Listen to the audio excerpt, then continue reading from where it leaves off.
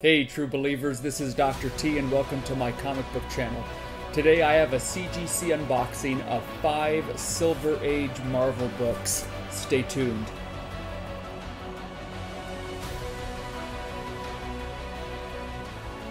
CGC received these 5 books back on January 20th of 2022, and I received them today on the day that I'm opening these books, December 13th. 2022, so not terrible as the economy tier goes for CGC, but it still took about 11 months to get these books back. 2 of them have a custom label. I think they're in this box, and 3 did not because they're not available. But all, I believe, I remember what 4 of these books are. One of them I can't remember. Let's get into these boxes and find out. Since the economy and standard tier take so long, and at the time the modern books were taking quite a while too, and of course that turnaround time has completely been adjusted by CGC, but economy and standard still take a while. And so these books were books I bought back in 2021, a lot of them, some of them even earlier, like my first appearance Falcon, my Captain America 117, that is a PC book, and I believe this box, that book I bought 3 or 4 years ago, maybe 4 years ago, so it wasn't during 2021, and we wait so long as CGC submitters and collectors that it's quite exciting to finally get them back to see the grades. And I don't know the grades of any of these books, so I'm really eager to see if my grading after these books were pressed was accurate. I didn't have CGC press them, but a third-party presser, and hopefully my grades are what they ended up being. Yep, 2 books in here. So here is a Journey into Mystery Annual #1, the first appearance of Hercules. This book was a PC purchase, even though, of course, there was the big Hercules speculation just recently with Thor: Love and Thunder.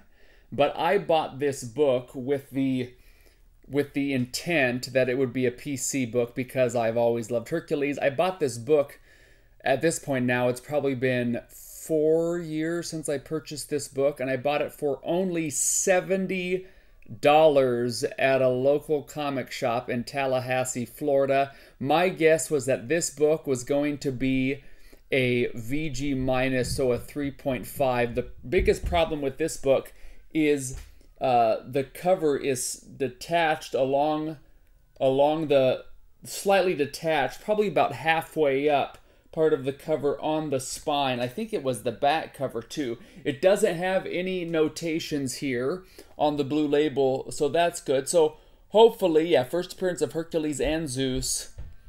Only issue becomes Thor Annual. So here we go. Silver Age book 1965. I'm hoping it is a 3.5. It could be a 3.0. So let's see. 3, 2, 1. And that's a 2.5. Not shocking considering the condition of the cover and how the cover page is pretty detached up along the spine. Yeah, but it's a nice presenting 2.5 up there in the right corner. You see that tiny missing piece, and then there's some more cover split right there. Not really a spine split, but a cover split for sure. And for $70, can't go wrong, but really displays well for a 2.5, as you can see right there. And off-white to white pages. I'll take it. That's just fine.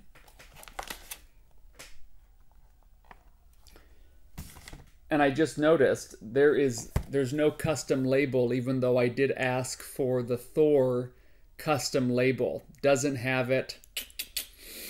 Now I'm going to have to go back and see if they charge me the $5 for the custom label, but that's supposed to have the Journey into Mystery 83 Thor swinging his hammer custom label, but I'll have to go back and check, but I'm pretty sure that was missed.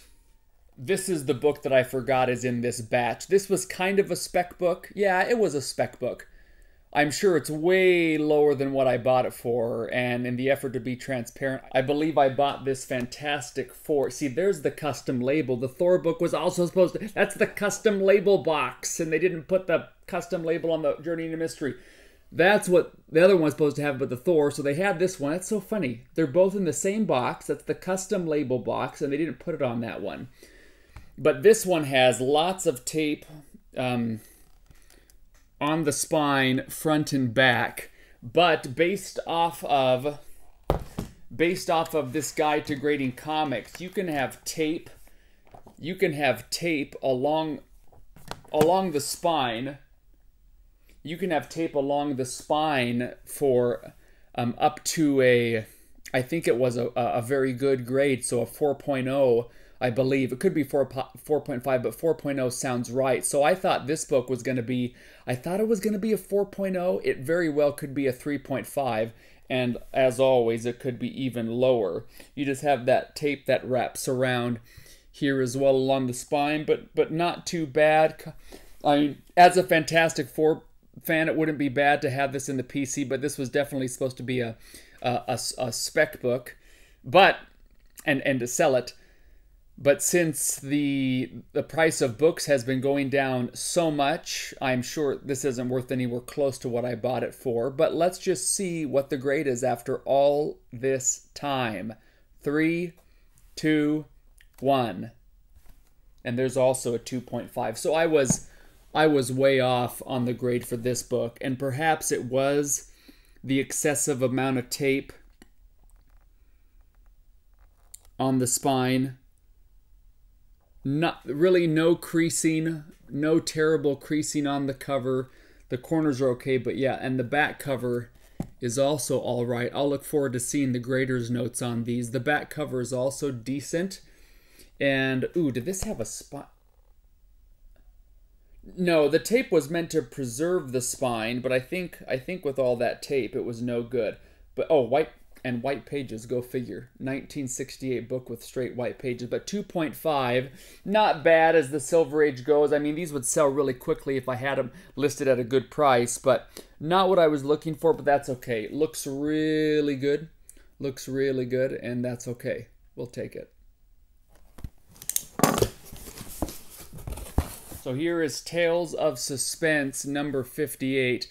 Not the sharpest copy, but I bought this at an LCS, again in Tallahassee, had it been 3 or 4 years ago. Love the cover, love the Cap Iron Man battle cover, and I believe I thought this book was going to be a VG-, so a 3.5 or a 3.0. Let's see what we have here. Pretty good Silver Age book. 3, 2, 1.